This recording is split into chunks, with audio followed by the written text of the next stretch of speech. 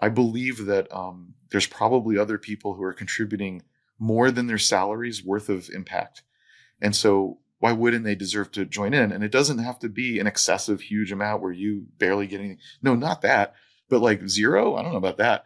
So when you say like, they haven't been promised anything, so now what? Well, right. I'm just saying you should promise something. That's all. But how and where, what's fair? I don't know. You should decide that, of course. It could be completely ad hoc, although that you probably open yourself up to lawsuits if you do that. But it could be something more equitable than that, or it could be nothing. If you do nothing and then give people money after the fact, a lawyer will tell you not to do that. That you open yourself up to lawsuits. I know one person where this happened, where the company was sold.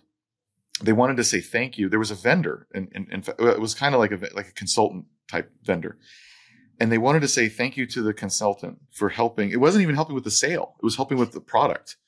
And they were like, we just sold the company, and made all this money, and we just always had a great relationship, and I just wanted to just share a little bit. And they sent him a check for $20,000, and that vendor sued them, saying they deserve more, and that the fact that they wrote him a check at all showed that the owner felt like they deserve some more money than the contract, and so now we should debate how much, as opposed to just saying, "Wow, thanks, that's a great windfall. Thanks for being nice," even though it was an arm's length contract. Like there was nothing.